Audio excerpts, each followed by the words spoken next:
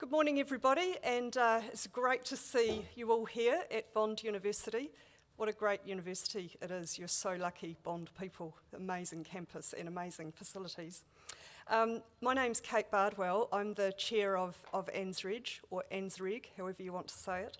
I'm from the University of Otago, so yes, my Kiwi accent is what you're going to have the pleasure of listening to all day. So I'll be moderating all of the sessions today.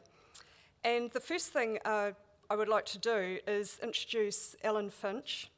And Alan Finch is the Deputy Vice-Chancellor, Students and Support Services here at Bond, and he's going to open our ANZREG 2019 conference. So just a brief introduction to Alan. He's had a very long association with Bond University, apparently since the beginning, so, and they're celebrating their 30th anniversary this year. So Alan has recently been conferred with an honorary doctorate as well, so congratulations, Alan. And can we welcome Alan to our conference?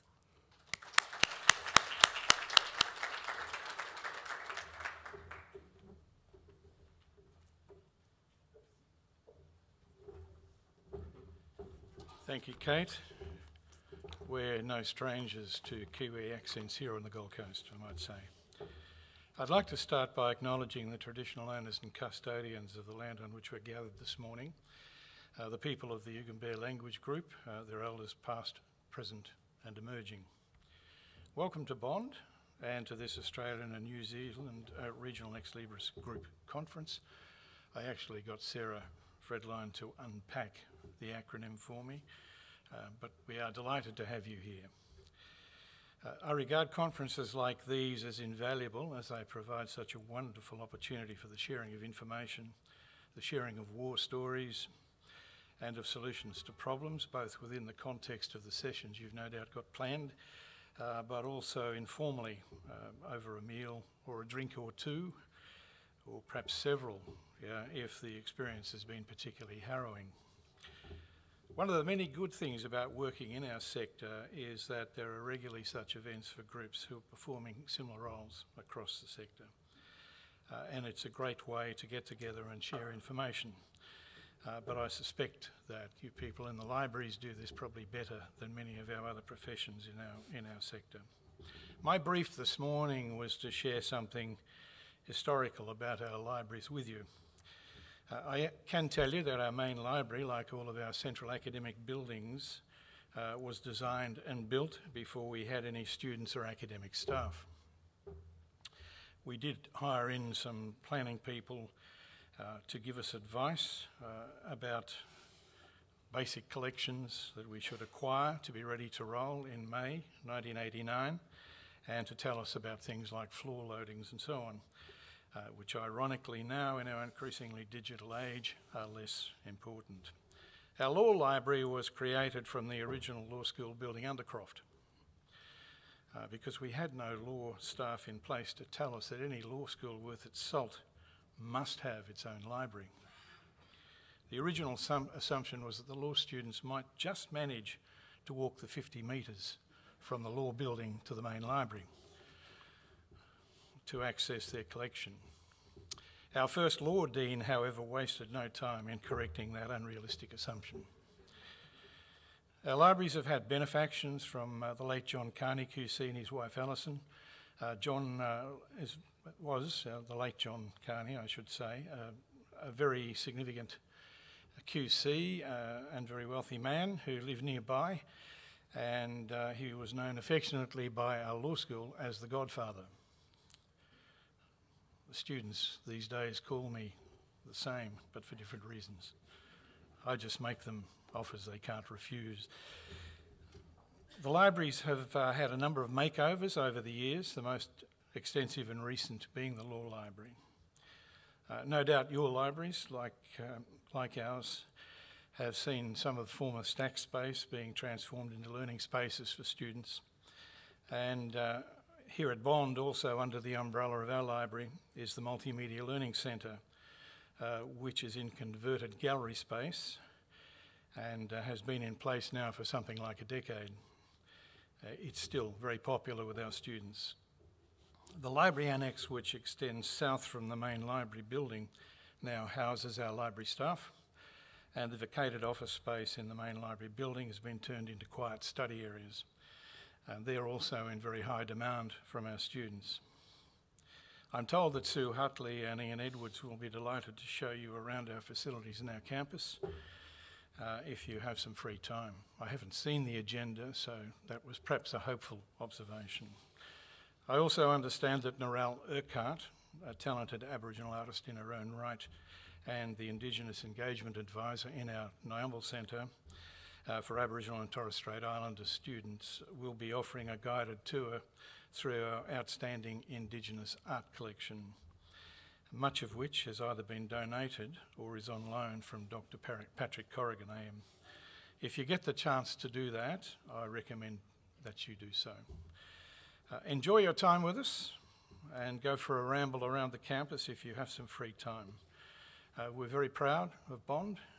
As Kate has pointed out, it's an unusual campus in Australian terms because it has largely been built at the same time as a single entity. So there's been a genuine attempt to try and tie the buildings together in appearance and in functionality.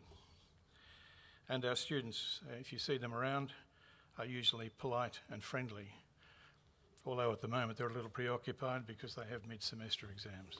Welcome to Bond.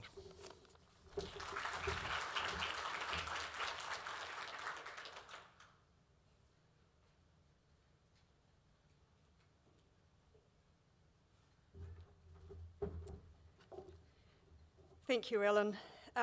So I have some housekeeping things I need to do before I introduce our keynote speaker, and it's quite a bit of housekeeping.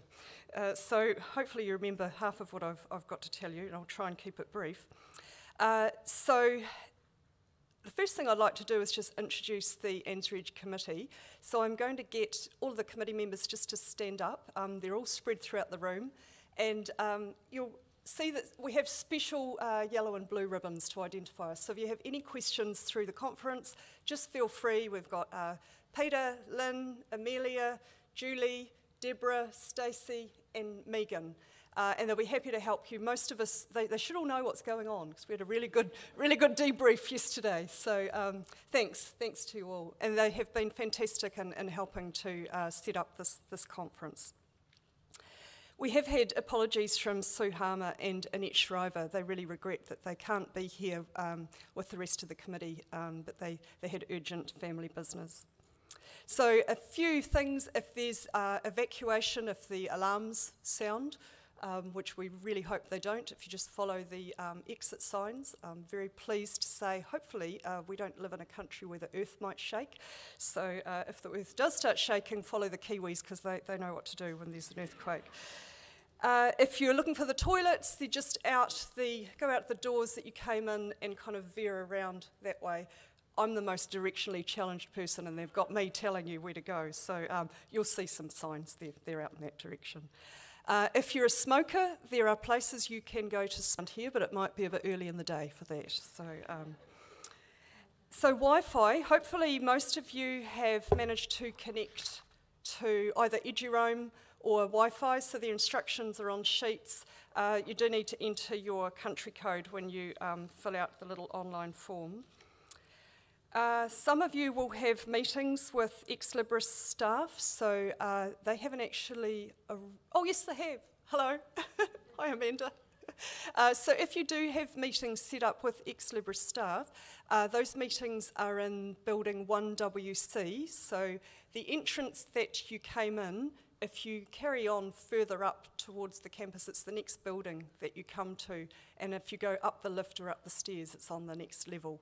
So I think there's probably some directions in the app that you can follow. 1C, yes. And speaking of the app, hopefully you've all downloaded the app.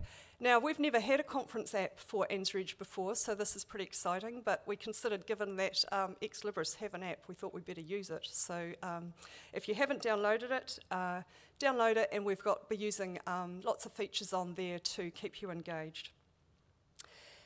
The conference is mostly being live streamed, which is fantastic. So it means we've got a much bigger audience than the people in the room, but we need to be really aware of those people that you can't really see. So we have to kind of stick to time as much as we can. And if you have questions, you're going to need to wait for the microphone, because otherwise they're not going to hear and it's not going to be a great experience. And we are recording the sessions as well. So if you've got a burning question, if you could just wait till you get that microphone in your hand, would be really good. So I just want to mention our fabulous sponsors who are at the back of the room, and thank them all. So we have Third Iron, we have ProQuest, aren't here yet, but they will be, ProQuest Synthetics, Research Professional, LapSafe and Library Help. So they're going to be here for the next 2 days, and I really encourage you to make the opportunity to go and talk to them. They're all very nice people, and they're sponsoring various morning teas and events. So we thank you, and it's great to have you participate in the conference. I also really want to thank our presenters, because otherwise we wouldn't be having a conference. So I really appreciate the people who are doing the presenting over the next 3 days at the conference, and Dev Day and Best Practice Day. So thank you to all of you. We are running very, very tight on time, so I will be sitting today in the front row, and I'll be giving you kind of 5-minute and 2-minute notices. So when you're getting close to the time, if you go over time, I'm going to start kind of choking myself around the throat, and that's a sign that you need to wrap it up. So I'm hoping I don't have to get my theatrics out. So at the end of the day, we've got a little bit more housekeeping, but I think that's probably enough for now, and let's get into the business of the conference. And it's my pleasure to introduce our keynote speaker for this morning, for the conference. And Professor Jeff Brand is here to do a presentation for us, Libraries at the Edge of Reality, a Manifesto for Civilising Digitalisation. Thank you, Jeff, for that fabulous title that I almost managed to mangle. So, Professor Jeff Brand is a career academic in the discipline of communication and media with expertise in quantitative research methodology.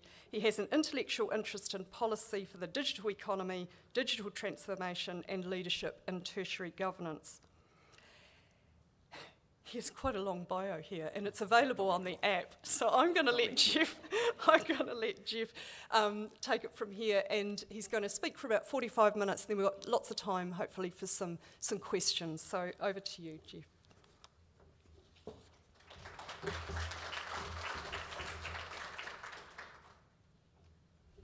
Thank you very much, Kate. And when you said that everyone was going to have to endure your Kiwi accent, I thought, well, that's much better than enduring an American accent. So thank you very much for not reading all of that. Ladies and gentlemen, I'm pleased to be here. Could I just acknowledge the Kumbameri people of the Yugambeh language group and pay my respects also to their elders past, present, and emerging in the spirit of reconciliation. Could I also acknowledge the committee for allowing me this great privilege to speak with you today, and could I also just acknowledge the sponsors. I know that doesn't normally happen by a keynote presenter, but I well recognize that sponsoring a conference is very important. And I have been looking forward to this talk for quite some time because it's a bit of a folly. So just forgive me while I walk through a set of arguments that also pays respect, I think, to libraries and their civilizing influence. So here you have the Tianjin Library. I don't know, have any of you seen this library? It was built 2 years ago, launched. The front of the building looks like an eyeball. And the center of it pays homage to many other ideas about libraries, which we will get to. Now, my presentation will have lots of images, and some of those images will not have credits. And when they don't have credits, we just woke up, thank you. When they don't have credits, it means I've purchased this image, and I've put the credits down the back. Otherwise, I've put the credits up. I want to say hello to ANZREG, and let's get started. So the first thing you need to know is that I am quite an optimist. In fact, I'm almost a euphoric. When I say I'm a quinquagenarian, it means that I'm holding on to my 50s as hard as I can.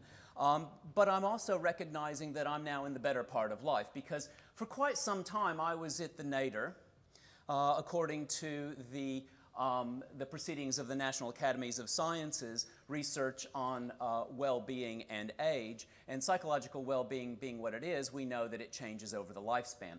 I'm now climbing out. Meanwhile, my students, of course, are descending in.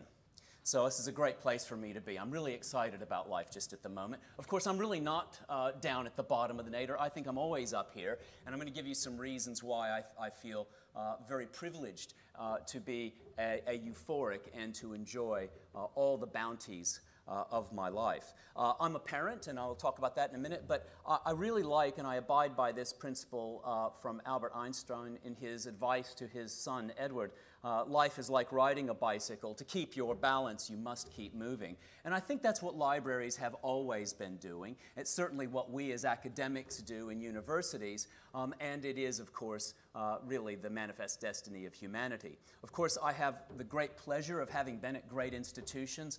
This is the Languages, Sciences, and Arts building on the left from the University of Michigan, one of my alma mater universities, and then, of course, the Clock Tower at Michigan State University, both with phenomenal libraries, which I'll just talk about in a minute. I am a proud parent of 3 video game players. We'll move on. And I enjoy talking about technology, and particularly things like interactive media and games. And I love doing things that are fun, like gamifying a keynote, as I did in Sydney one time, using Prezi and moving in and out and giving points, and it was chaos, but it worked, and we had fun. I also do other really cool things, like build the university with my students and my sons in Minecraft. And there is a library, both the Bond University library and then the library down underneath, which the server is now gone, ephemeral as these things are, so I can't show you, but it's this beautiful crystalline library in a cave underneath this particular spot. And we've talked about this in our own academic work. But one of the things I really love is tension. I love juxtaposition. I love contrast. And when I think about the experiences I've had in the 25 years I've been in Australia, having married an Australian who imported me, so you can blame Jenny. I love places like Wilpena Pound and the Flinders Ranges, and I love the ancient landscape of Australia, but I want to see it, of course, from inside a Tesla. Not that I can afford one, but it's a great idea, isn't it? Sort of zipping through rough country in a very refined, presumably, vehicle. So let's talk about libraries with that little backdrop. And I think Jay Gatsby sort of trying to get some credibility and trying to get some purchase on reality in a very unreal 1930s crazy age, which is kind of where we are again, I think, is basically saying, he might sober up by sitting in a library. And so I'm borrowing from his thinking a little bit, and others, and you'll see this, when I think about how libraries sit at the edge of reality. I think we're playing a lot with reality just at the moment, and we may be playing with fire. But I want to create a bit of a manifesto, and it's a light manifesto around this idea. So here I am, the junior academic in terms of library sciences. I really don't know anything, so I can say anything. I'm kind of free in this regard. And I've basically promised that we'll cover off on, preserving artifacts and civility. We'll actually, facilitate discovery in the actions of search. We'll, imbue our technologies with our human values, and will champion dynamic and diverse literacies and fluencies. So, of course, I like manifestos, and I like the thought that we can take the changes in our society and bridge them around these concepts where we build contracts and agreements. I took some inspiration from this book, which I have in my Kindle library and have had for some time, from O'Reilly Media, which is a manifesto about the future of the book. I also like using digital tools that allow me to explore the world in new ways, as we do, even though we like the physical world as well. So this is a little application. I don't know if any of you have seen this. It's based on the OED, the Oxford English Dictionary.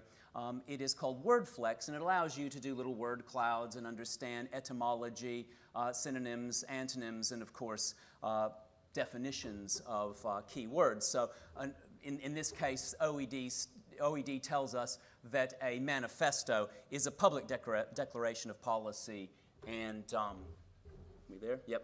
Policy and, don't know why that broke, and aims and objectives for an organization. It's interesting. Do we know why we've frozen? No? All right. So let's go on. In their book, Libraries and Society, Baker and Evans talk about the library as a key component, a pillar, if you will, in both developed and developing societies. They basically argue that increasingly we're aware that libraries are important as tools for centering us and governing us and giving us purpose and place. And I like this where they say libraries are indispensable as they are, of course, by their very nature, the conduit for the capture, preservation, and delivery, indeed the heritage of humanity, the record of its triumphs and its failures, and of intellectual, scientific, and artistic achievements. This from an introduction by Theis. She says, their challenge in the role of libraries and librarians is that, of course, the world is dynamic and things are changing, and digitalization is really changing the way we understand the real and knowledge and our purpose. What I think is exciting about what I do as an academic, what you do as folks who work in libraries, is as professionals, you're confronting radical change. It's interesting, but it's also frightening. And so I think we need to ground ourselves. We need to ground ourselves in the real. We need to ground ourselves in traditions, and we need to be aware that libraries serve a fundamental and critical purpose for our society. So I love this book, which I picked up through our own library, titled The Library, A Catalog of Wonders, by Stuart Kells. Have you seen this book? Right? No? Okay, so this book talks about the fact that libraries are full of objects, full of materials, and of course of ideas through non-material interfaces. Bond University Library is one that wherever I go I talk about the fact that it punches above its weight. It is very well governed. It is incredibly well resourced.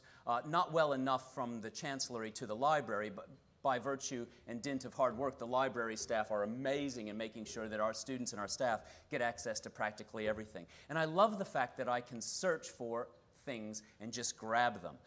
But what's really interesting about Kell's book is he says, you know, libraries can't hold everything. Libraries are not able to contain all of human knowledge.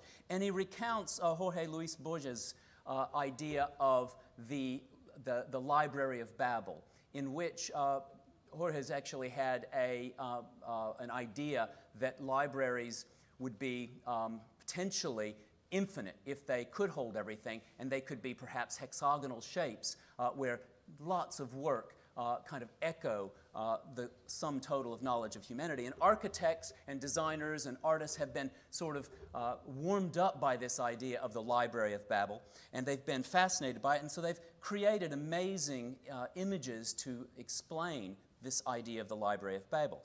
Notice this particular drawing to the right, which sort of looks like the Tianjin Library, doesn't it? And that sort of open space with this sort of sphere in the middle, which may be a sphere of a planet or indeed the enclosure of the universe. But what's really interesting is computer scientists have built the Library of Babel. They've actually designed a place for scholars to explore what happens if we had the sum total of all combinations of all characters known to humanity captured inside a digital space.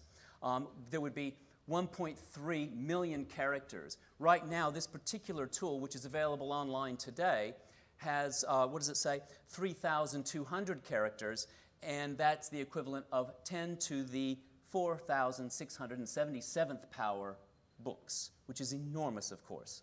And so what happens is, and this is a real thing, right? So everything is in here. If I type in a particular phrase or set of words, I can actually find those words. I can find that phrase buried, either inside random characters that have been generated or indeed in random words in English. And there it is, libraries at the edge of reality, stored somewhere in amongst English words in this massive data set of characters and words.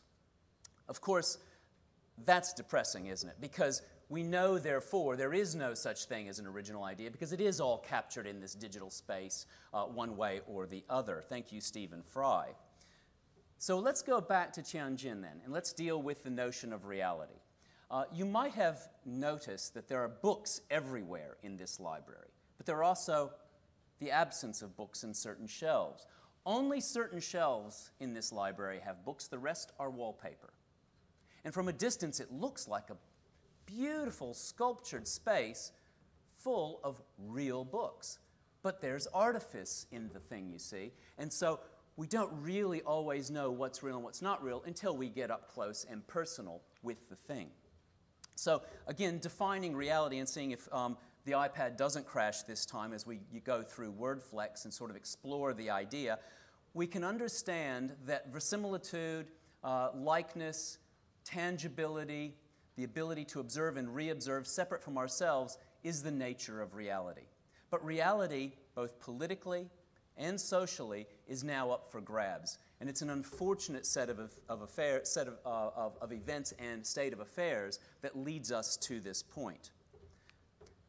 So this is my resource list for one of my classes connected to my Blackboard site. And just this week, I asked my students to read an article from The Economist from 2010 on a world of connections, a really beautiful summary piece of the nature of social media and showing the predictions about what was going to happen, and that much of that has come to pass. What's really great about the resource list is, and I love images clearly, is that I can show the magazine or the book cover right inside my resource list. So my students can become aware of the physicality of the thing that is virtual in this space. The problem is, Boris Johnson was not the Prime Minister of England when that article was written, and he certainly wasn't on the cover of The Economist. This is the cover that should appear next to that article. Now, this is a work in progress, like all things. But isn't it interesting that reality is up for grabs in digital space? Now, let's just pause there and recognize that we do not have anywhere in the world the original manuscripts for any of Shakespeare's plays. We have only replications of them, right? So we don't really know exactly what he wrote. Voltaire wrote so many different versions of his works that his publishers just got frustrated, edited the work for him, and published it. Academics are always late to the party for deadlines. So we know that truth and reality is always in flux. And isn't it interesting that as a culture and as a species, we're looking for space and verisimilitude and representation in digital environments like Minecraft? So here we have an individual. The person's identity is Fractal Curve. Thank you very much. I looked into it. I can't work out the real name of this person. Who wrote that he was inspired, or she was inspired, by the reading room at the University of Washington's Susalo Library for the interior, and various University of Washington buildings for the exterior. Downstairs, this is the interesting thing, includes a card catalog. What? And carols. Okay, I can get that. And the head librarian's office, because, structure and power are important. And then the rare book room, which is fabulous. So when we built Bond University in Minecraft, we actually had students build their assignments, put their assignments in books, put them in chests in the actual representation of our library, and allow people to open them up and read their work. It was fabulous. This is doable. But our buildings are really important. They're the places that structure us, the places that give us permanence and resonance with our world. And so in this beautiful image of the Parliament building and the Palace of Westminster, we find that, yes, what Winston Churchill said must be true. Buildings are shaped by us, and they shape us. And they're so very important. And so this is a building that shaped me. This is the University of Michigan Law Library Reading Hall.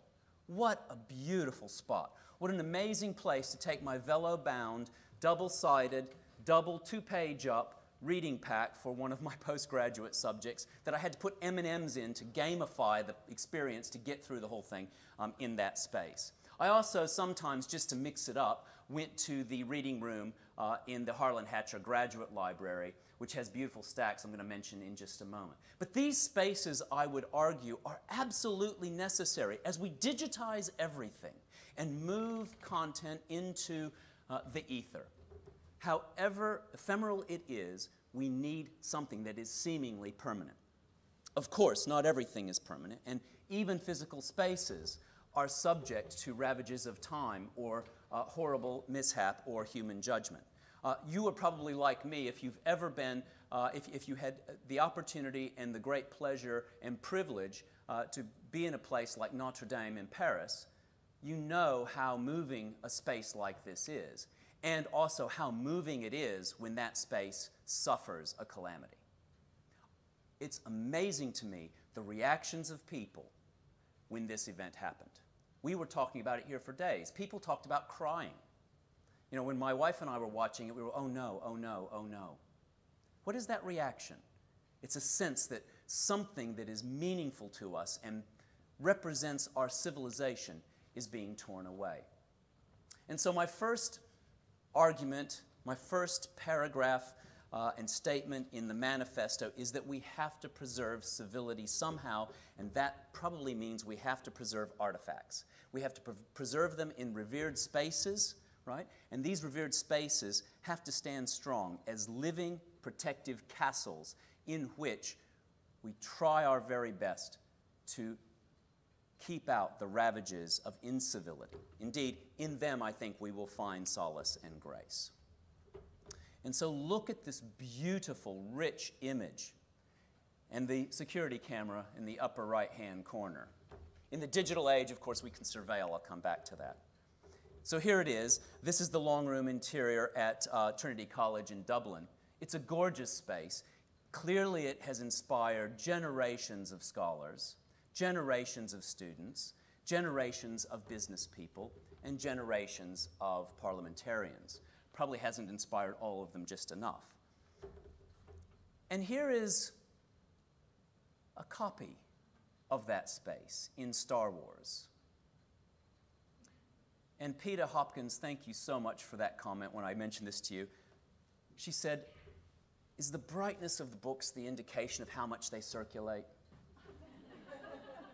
Absolutely it is. And I would just point out some books these days in Australia, for example, get redacted. They're blackened out. We're not allowed to see them. But that in our fictions, we refer to our real world and our present is really interesting to me. And so Marshall McLuhan, one of the great media scholars, being a media researcher myself, I'm very interested in thinking about how media evolve and change, once wrote that, no new medium, right, ceases to oppress its predecessors until it finds new positions for them. And I think the digital, and I think the imaginative for a non-physical world is finding new places for the physical world. Have any of you seen this TED Talk by Erin McKean? She's a lexicographer. I love that word. She loves it too and says it several times and says lexicography. It's something that really is an interesting concept, right? She says when you improve searchability, you take away the one advantage of print, which is serendipity. Serendipity is when you find things you weren't looking for because finding what you are looking for is so damned difficult. But you know what? Search is difficult too, especially if librarians don't do their jobs. If the tools that they use and the digital backstop for all of our knowledge doesn't work the way it should. And so I love from this book by Williams, Golden, and Sweeney, this particular chapter by Patterson talking about ESL students needing support in the library, needing to be given a kind of literacy and readiness for using the library effectively, for searching, for example. And so they actually talk, Patterson talks in this particular chapter about helping students with their assignments and helping them with strategies. Sorry about that jitter, that looks gorgeous on a different screen. Patterson says, to assist students in negotiating the obstacles of the research process, right, librarians offer instruction in information literacy. a broad concept encompassing finding, evaluating, and using information. And then she talks about various types of information literacy and the diversity therein. But what's really interesting is that as we move in through the 21st century, we're discovering that that literacy is something that can only happen, apparently, when we go and talk to other people, when we engage them, often very, very much so in a space that is that citadel, that castle where knowledge is harbored. Right? And so in this particular piece by Giuseppe, the idea is that we understand that public libraries are changing what they do and why they do what they do to help improve the ease with which people can search. So this is how I used to search.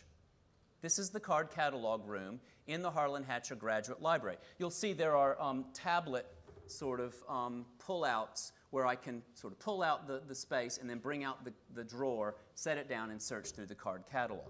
This is now in the basement, apparently, of the Harlan Hatcher Graduate Library. And just on that very back card catalog row, I lost a very nice pen once. You know, the physical does matter, especially if it's worth something to you. It was a gift. So these are the spaces in which we sometimes struggled with search in the past. But the past doesn't always keep up with the future, and this is a gorgeous image from the University of Georgia that I found to basically reference this article by Dembski and Chapman talking about the experience with web content strategy, which serendipitously refers to the University of Michigan, which I thought was really fantastic. By the way, I lived in Georgia for 7 years of my life. That kudzu is the nastiest stuff. It grows all over everything, including old buildings. Right? So in this article, right, Dembski and Chapman talk about the problem that university libraries in particular have had for so many years. Everything has to be kept. Everything has to be stored. And I love how Alan Finch mentioned the fact that the load-bearing capability of our own library is less of an issue now because we're not keeping everything. The problem with not keeping everything, of course, is, as you all know, many of you have probably gone through this yourself, where you're getting rid of books because you need to be somehow less material and more mobile. You just don't know what to keep and what to throw out because it might all be valuable at some stage.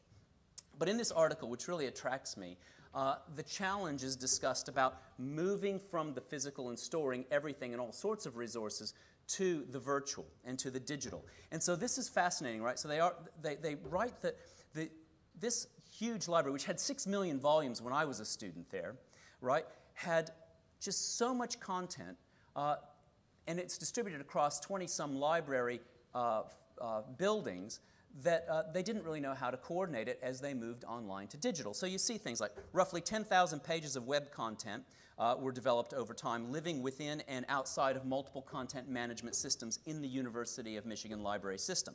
180 people across the library building content, no governance, no structure. You probably all know this story, right? Lots of different ways for doing things, no real standards, no oversight. Indeed, they write that even the staff newsletter had more editorial oversight than the public-facing websites, which were visited by 1.3 million people each year. And they point out that by doing this, by having lots of diverse content, by not knowing how to govern the digital, because we'd already worked out through a card catalog system and the Dewey Decimal System, for example, that we can actually store content in really flexible ways, we're in trouble. Because the signal-to-noise ratio from digital stuff that we need to digital stuff that we don't need was very high. So they talk about, in this article, the loss of trustworthiness and credibility. And I remember when they brought in a green phosphorus monitor where you could actually search the text of the card catalog at the time. This is 1989 at the University of Michigan Harlan Hatcher Graduate Library. And what they point out in this article is that as we did all of this migration, it bifurcated, it broke up, it spread, and was atomized. And pretty soon, the costs and the management challenge was enormous. So this is a stack that I am familiar with vaguely from my memory from the Harlan Hatcher Graduate Library. And these were proper stacks. You could go walk through planks, look down between the floor and the books and the shelves, and you could actually see the next level down. It was basically scaffolding flooring of the shelves, not shelves on floors that were load-bearing. The shelves themselves bore the entire load of the work. What I loved about being in these spaces was, one, I knew where not to go because that's where all the lovers on campus went, and I just browsed books, as we do. It's harder sometimes in a digital library to browse because, of course, algorithms give us recommendations and prevent us from enjoying our serendipity. So, my second manifesto point. I think we need to promote understanding and wisdom through knowledge. We have to facilitate the joy of discovery, the actions of search. We've got to help one another, our students, our customers, academics. We need to help everyone understand that you don't always find what you're looking for. Sometimes you weren't looking for what you needed to find. And that's really important. And to the extent that digital makes it too easy, or is too pointed now because we're getting really good at digital management, it seems to me that we run the risk of forgetting, serendipity.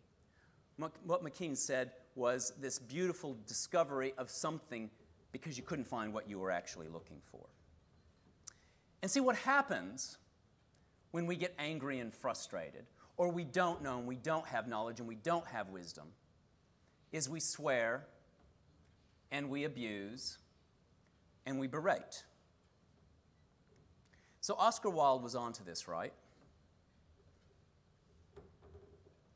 And here we have now, of course, what's happening in the Parliament in the United Kingdom.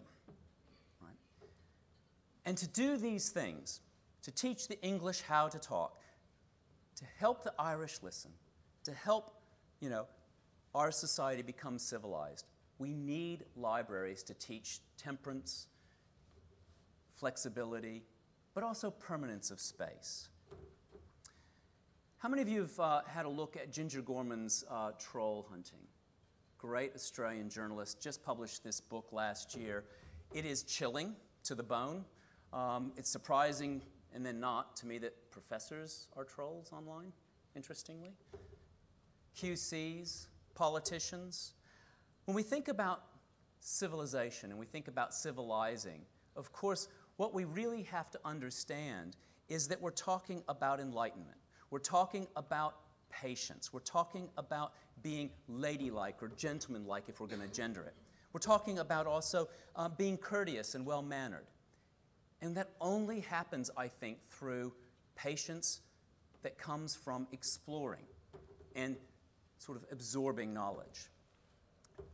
Gorman, in her book, talks about several things. She talks about Australia's e-safety system, which is fascinating, and I do work for the classification board here in Australia, and they work tightly with e-safety because, of course, the stuff that gets classified now evolves and changes over time. Games, for example, are online. Movies are now updated, and Netflix has an algorithm that causes enormous problems for them. It turns out that, for example, Netflix, if it sees a shirtless male, automatically classifies that as MA 15+, which is ridiculous. But there we are. Algorithms are in control. She also talks about the fact that algorithms may be needed for us to promote civility. The problem is if we let algorithms tell us what to do, we're probably ceding our very souls and our control over the digital and ourselves. And so, of course, in the conversation, my colleagues up the road at QUT and University of Sunshine Coast have written about the fact that we need to improve the way we train for tolerance. And that training, I believe, involves a lot of reading, a lot of engagement in civilized spaces, and working with civilized people, professionals like you. Their argument is that work's becoming more ambiguous, like everything else, because it's becoming more ephemeral. It's becoming somehow less structured. And as a result of that, particularly in advanced knowledge work, people are getting frustrated in their jobs, and they're taking it out on each other. Sherry Turkle, in her book Alone Together, said that we seem determined to give human qualities to objects, and we seem content to treat each other as things. It's really interesting, isn't it, that this device, this thing, the mobile phone, is just so plentiful, and that people are in it all the time, talking to each other, sure, but also talking past each other, walking past each other, actually not engaging one another in the physical space that they're in. Jaron Lanier coined the term artificial reality. He's from University of California at Berkeley. He's very concerned that social media are not advertising supported. He says that social media are actually supported by organizations seeking to change behavior modification on a global mass scale. And he says the way they're working is they're creating an outrage machine that holds people's attention for as long as possible on a given platform. And this outrage machine is increasing our incivility. People are spending too much time in social media and not enough time in libraries, he says. Fascinating. And of course, we know that our mainstream media are also facing a crisis, although this, I think the best thing that both Brexit and Trump have done for journalism is it's sort of caused a rebirth. We have more students interested in our journalism program all of a sudden, for example. But I mean, really, this is a gorgeous image, right, created by an artist and artist Jessica Savage Brower. She's a real Trump critic, and here she's photoshopped Trump during the floods in Texas, handing out a hat, a mega hat, to somebody who really just needs a hand into the boat because he's helping. And so it's obviously satirical, and it's meant to also criticize the fact that fake news is a very real problem, and deep fakes are a bigger problem. So if we look, for example, at academic writing on social media and society, exploring whether or not our mobile social media are making us less civilized, we see a number of essays that say, yes, that seems to be the case. There's certainly evidence for the fact that people increasingly seem to be frustrated with one another and impatient with one another, and they're always looking for things that upset them because, of course, they're looking for the dopamine hit that Jaron Lanier talks about in his book, which I commend to you, although that title of the book is quite cumbersome, of course. And so I like this from Wilson Mitzner, this idea that, you need to be nice to people all the time. And when I talk to Siri, I always say please and thank you, even though I know you really don't need to. But I think at some stage, Siri will appreciate it. And I will appreciate the fact that Siri treats me better than people who say, ask Siri to say naughty things, or whether or not she's interested in having a date. And I'll just degender this now. Siri, of course, can be a male, and Siri can be a Kiwi or an Australian or an American. I have to say the Australian female Siri is the most attractive, but then that's sort of kind of my marriage history as well. So we need to be nice to people. And it's interesting that people are being antisocial so much because, according to my favorite rag, The Economist, in which nothing is sacred, we are being spied on increasingly, right? And if I just take AI spy and we talk about people in their jobs, we know that employers, and indeed employers looking for future talent, are spying on their workers and on their future workers, right? And so if we're being spied on and everything we're doing is being recorded, and indeed we're geolocating ourselves every moment of the day, isn't it amazing that we're happy to take out and mete out justice on people through social media when we are feeling upset? And so here's the rub, too. We're allowing our machines to guide our behavior, and we're ceding control. So we know, for example, that there are a number of algorithms that organizations like Netflix use to guide our consumption. Our libraries increasingly are guiding our consumption. Amazon for years has been guiding our consumption.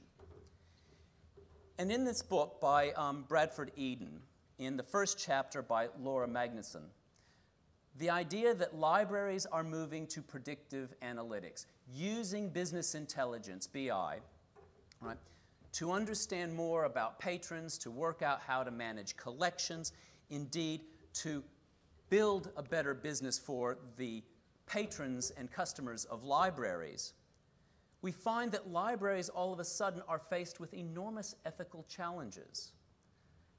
I'm pretty sure that my library knows how little or how much I use it. I'm not sure people in the library do, but I know that we have data sitting back behind everything that we do in the library, and that there are some real important decisions that we must make as we build algorithms into driving, for example, our student behavior, or our academic behavior, or our scientists' behavior in our research organizations. This is priceless, of course. And as we build data around things that we do, we know that we don't always know what to do with the data or how to use it wisely. Many of you will have read Yuval Noah Harari's works. The Brief History of Humankind is panoptic. The better of the two for me is his book, 21 Lessons for the 21st Century. He says humankind is losing faith in the liberal story that dominated global politics in recent decades. He writes, exactly when the merger of biotech and infotech confronts us with the biggest challenges humankind has ever encountered. And so we know we can manipulate one another. We know that we can be rude to one another, but we also know that we're being manipulated. What kind of trust machine are we living in? And so in this particular book, right, this is probably the most important takeaway and one of the things that libraries need to do for all of us. It's a big ask. It's probably more than the mission that you thought you might have signed up for when you went into your profession. But Harari says, you know, we need to know ourselves. Know yourself, because if you don't know yourself, we can guarantee that Netflix will know you, that Google will know you, that YouTube knows you. And you already know, and you've had conversations with students, those of you who are front of house, where you've said, the reason you can't find what you're looking for is because your Google algorithm already knows that you don't normally look for stuff that is intellectually enriching, right? You're looking for rubbish, and that's why you're not finding much, because the algorithm is not letting you in, right?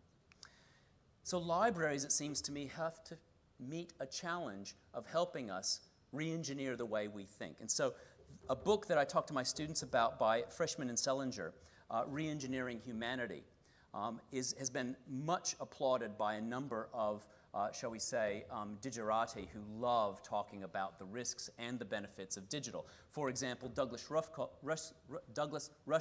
I don't know if any of you saw his The Internet in American Life series on public television several years ago. It was about 6 years ago. It's absolutely rich with 10 sections of information that are thoroughly beautiful. But he also has a book on, it's called Program or Be Programmed, and it's basically a manifesto, if you will, for working in the digital age. But he says that Frischman and Selinger's book will convince you why it's so important that we embed technologies with human values before they embed us with their own. Others, like Astra Taylor, have written that what's lost when we outsource our decision-making to algorithmic systems that we don't understand and we don't own. Or the idea that we transfer agency to computers and software, and as we do this, we also begin to cede control over our desires and our decisions. I love this image, which I purchased for another talk a few years ago. Many of you will be aware of the idea of the technological singularity, in which at some stage machines and humans will merge, and machines will be as smart and as capable and then exceed human capability. This is a physical representation of that, and it's grotesque for many, but it represents the real challenge we have. As we move more and more digitally, we have to accept that we are embedding ourselves into a digital world and a digital space. And so my third argument and my third charge in this manifesto is that to use increasingly intelligent technologies safely as we pursue our destiny, we must imbue our technologies with human values, borrowing from those many ideas, including Harari's, that we have to know ourselves so that we are not better known by our machines. So the world population is increasing. We know that in the next 5 years we'll cross 8 billion people. We know that population increase is actually declining, so the rate of that increase is declining. But we have a fairly good idea that within the next 100 years we'll cross 11, 12 billion people. We also know that the planet, with all of these people, is covered by mobile phones. I love this 2015 cover from The Economist, The Planet of the Phones, arguing that by 2020, 80% of adults will have a supercomputer in their pockets. Right? And they do very clever things, as The Economist does, phono sapiens for a heading, and they talk about the fact that these smartphones will be going everywhere. As many of you know, India right now has a project to make sure that 90% of Indians have a smartphone by the end of next year. And they're about $20 each. And yes, they run on Android, and they're definitely not Apple's. But in this beautiful Economist article, we have some really interesting takeaway charts. For example, the number of mobile broadband connections in the billions leading up to 2014 only, the decline in the cost of data, and the increase in those connections. And look at the developing world in the light blue there on that left-hand graph, right? Overtaking the developed world in new connections. In the second graph, mobile data transmitted in the exabyte range, right? Every year, up to 2019, the projection forecast there from 2015 to 2019, because this article was published in early 2015. North America at the bottom, Western Europe, Asia Pacific, and then the rest of the world. The world's population is growing very quickly. And they're getting online. Again, it's predicted that 80% of adults around the world will have a smartphone. Solid lines are real, the dotted lines or the dashed lines are projections. You know, Asia Pacific approaching North America and Western Europe by 2023. And this is a great book. So, formerly an Indian from Chennai, Payal Arora, in his book, The Next Billion Users, talks about digital life beyond the West. Because let's be real, everything that we do in our libraries here in Australia and in New Zealand is basically about the West. And it's about Western technology. But we already know that China is driving a lot of the thinking around how we use technology in the West. Facebook is trying to develop a currency so it can have the same thing as WeChat in China. But it can't. So the next billion users will determine where we're going to go with the internet. And people who are interested in economic development are really interested in what people in the developed world will do with the mobile phone, that supercomputer in their pocket. Lamentably, they're not going to be visiting the library. They're going to be playing video games. And they're going to be on social media. And it's interesting that we in the West have values about that, right? So Aurora says this is a double standard because we like to play, we like to have fun, we like to be entertained. People in developing countries will go onto their mobile phones and go onto the internet to play streaming games and to be involved in the same social media that is a rage machine in the West. They will, however, become increasingly digitally literate. And many of them, yes, will play video games like Fortnite, which, to be sure, is not the very best thing that video game companies have ever produced. It creates dopamine hits with a very precise schedule that entrains people into its system all of the time. Nobody at my house plays this bit of digital crack. But this is where we're headed. Again, the algorithms understand when we need the hit, and they're going to hit us with just the right amount of pleasure or challenge to create a dopamine hit. And big companies like Facebook, which if you look at the Forbes 2000 list of publicly listed companies, continues to ascend the ladder, is now in the top 80, right, is taking over digital spaces, including virtual reality. A place where libraries could play an enormously powerful role for helping people observe, search for, engage with a whole variety of different stimuli related to their interests. But instead, Facebook and its CEO is really the only organization not blinding itself or blinkering itself in this room with virtual reality goggles. And Walt Disney, you have to like these sorts of quotes, right? Says we have to keep up with the times. We have to keep changing. And the fact of the matter is that despite the fact that we have some of the most beautiful buildings, these citadels, these castles in which to preserve content and artifacts of civilization, and I mean, it really is just gorgeous, right? The Latrobe Reading Room. The first time I entered this space, you could see that I just had a spiritual moment like I had when I was at the University of Michigan. The reality is libraries are having to change, and you know it. But the way they're having to change isn't really quite yet written, because as more and more people come, and as more and more people have a digital literacy that differs from our own, for example, they are engaged game players, they are engaged social media users, that idea of a library as a public good, its ubiquity in the developed world, will actually contain a certain sting. Because if we look at, from this article by Darnton, which was written 11 years ago, which I found a couple of months ago when I was thinking about this talk, tells us that from writing to creating the codex was a 4,300-year journey. From the codex to movable type was a 1,100 and a bit year-long journey. From movable type to the internet was a 524-year journey. From the internet to search engines, a 19-year journey. From search engines to Google's algorithmic relevance ranking, 7 years. Netflix, you may be interested to know, has a monitoring system of the world's internet. It makes it publicly available. You can go onto their site and actually toggle different countries and compare your country, for example, Australia, with other developed countries like New Zealand. And we'll find that Australia lags behind New Zealand. And Netflix wants its viewers to know that because it has a commercial interest in every country having good broadband.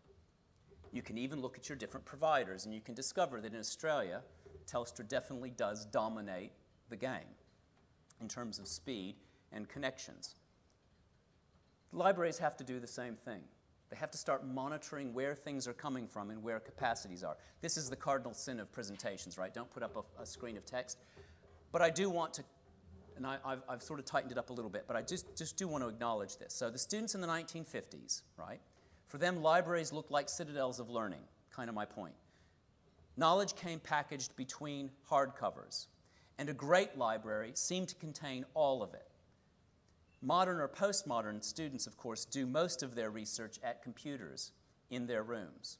To them, knowledge comes online, not in libraries.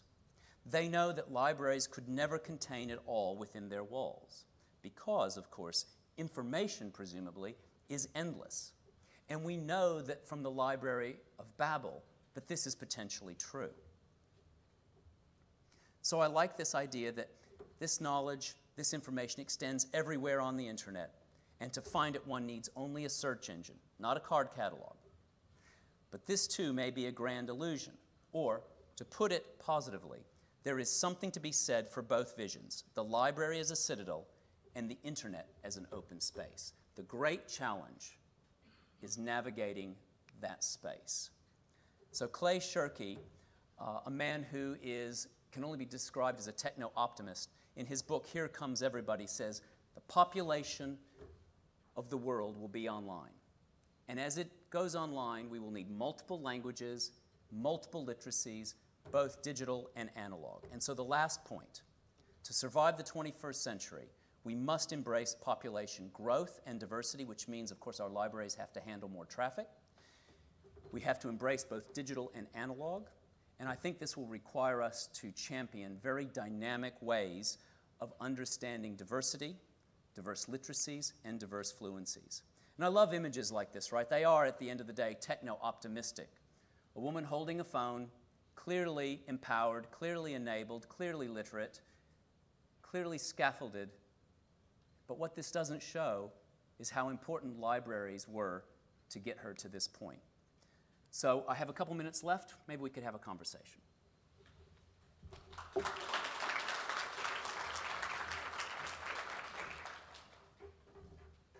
grab this.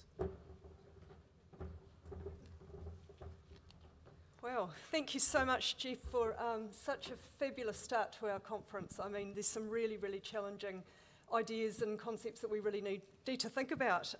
For myself, it was great to see the card catalogues. I think probably half the people in this room have, I don't know if they ever used them. Maybe they've seen them as... Hands up, have you used a card catalogue? Okay. Oh, that's great.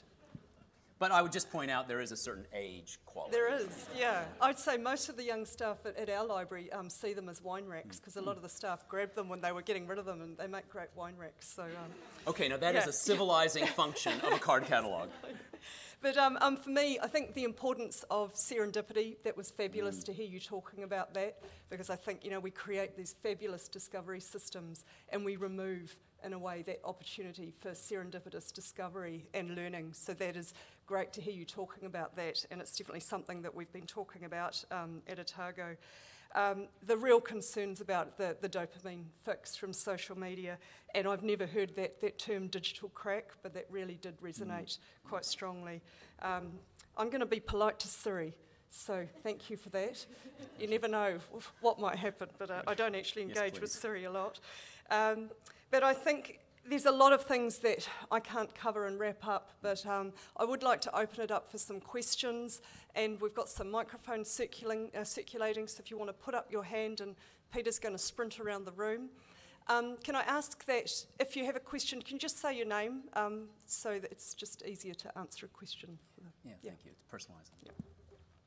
And I'll just say while you're winding up, I'll make these available, these slides, because there's a lot of resources in them you may want to interrogate. So is this working? Okay. I have the microphone and I had a question.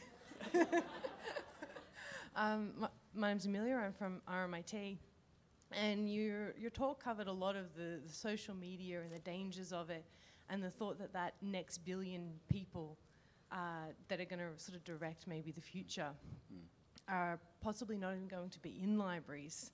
So if social media is potentially a dangerous space to be, but is it a space that libraries should be in if that's where people are? Amelia, I think that's a great question. I've started quitting social media. That sounds like a strange way of saying it, but I'm basically, I've kept my accounts, but I'm not posting. I'm trying to wind myself away.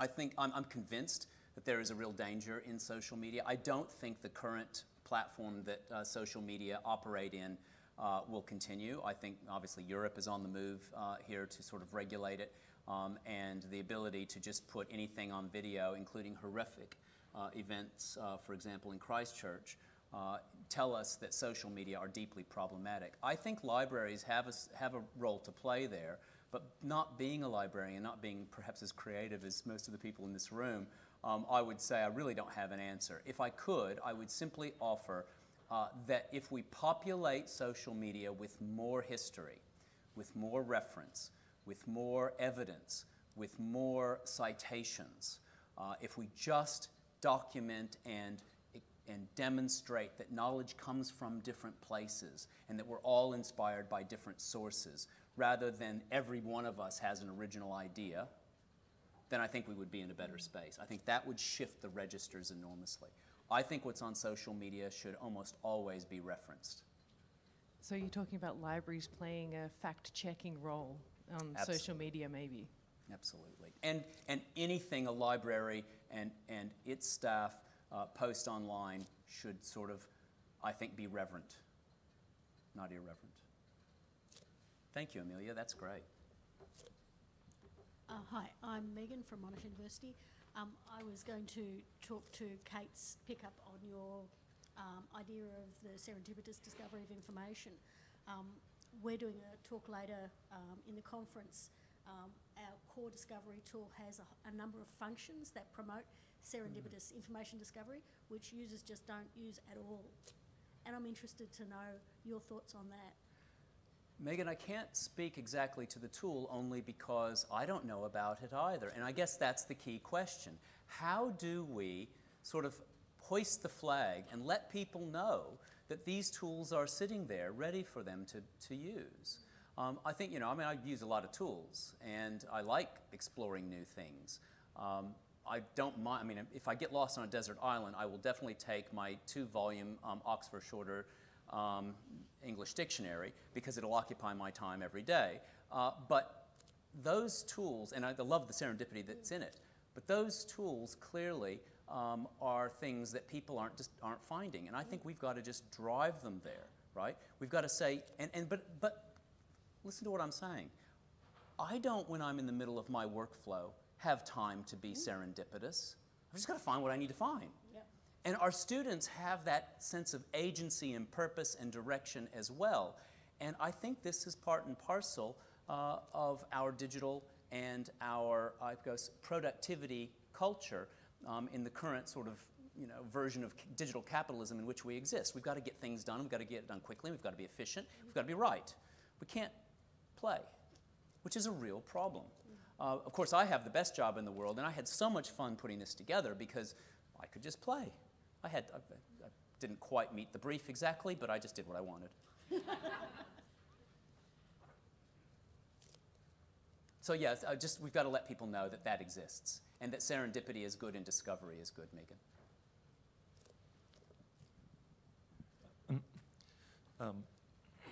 Excuse me. My name is Paul. I'm from Macquarie. Thank you for your most inspiring talk, and I really enjoyed it.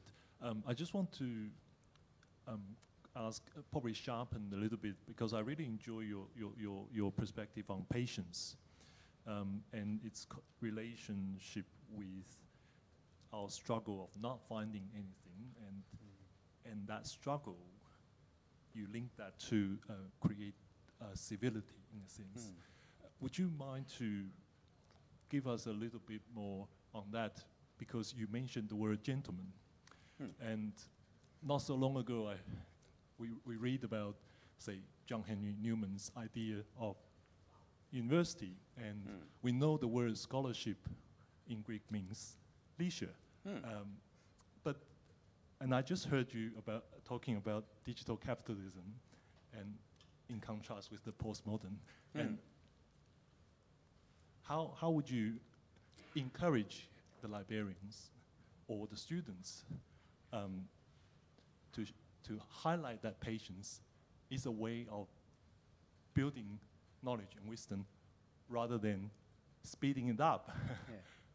I don't know, but I just thought you might want to help us to engage a bit more on that. Thank you. I love the way you frame your question, Paul. I mean, I think we think a lot alike. We sort of try to pull several different important threads together to weave a beautiful blanket, right? And this blanket should cover us with a kind of knowledge and an understanding. If you asked your question of me, and I was in my phone the whole time you were asking me, how would you feel? You would feel as though I were disregarding you or I was breaking my attention. But I was focused laser-like on what you were asking me. And when I work with my students, and I see my colleagues in the library work with our students, and we do have, I have to say, a really privileged position here at this institution because we only have 4,300 students. We have the leisure of not massifying their own existence, whether it's in the library or in the classroom. But it is just so incredibly important, even online, to focus laser-like on our engagements with one another.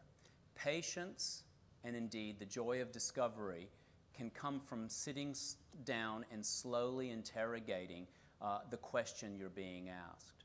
I think civility comes from patience with others and understanding that they may not exactly know what they're looking for, and we may not either. One of the biggest problems I have with working at a university is that oftentimes we think we must know. But the reality is, of course, knowledge is fleeting, and it's only generalizable for the moment that we're existing. So we have to understand that we should just pause, listen to one another very carefully, and online patiently unpack what people are telling us. I think the speed with which we think we know and think we understand and then respond to one another is part of the danger and part of the incivility with which we operate. And I think libraries, for me at least, and one of my best memories was sitting in my undergraduate library at a place called Grand Valley State University, which was a place of 5,000 students, a liberal arts college, and reading a book from front to back in a quiet corner by a window looking out at the snow. It was a moment of transformation for me. And when I then went and asked for a book that we didn't have in the collection, the librarian spent a lot of time with me actually connecting up other works as well. And it was, I have to say, that reading and that engagement that said, I'm going to graduate school.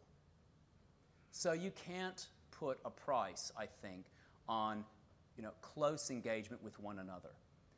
And as more and more people enter our library spaces, and they come from many different cultures, this university, like most Australian universities, has a very large population of both Indian and Chinese students. We also have a large population of Norwegians, but there you go. We have to understand that they see things perhaps differently, and we have to work patiently with them. And I think that's just so critical. I don't know if that really answers your question, but it provides you, I guess, with a potential recipe for re-engaging and re-civilizing. Thanks very much, Paul. Okay, we've probably got time just for one more question. Okay, well, I would very much like to thank Jeff. We have a small gift for you, Jeff. So. Thank you, Kate. Thank you so much. That's great. And will you be around for morning tea?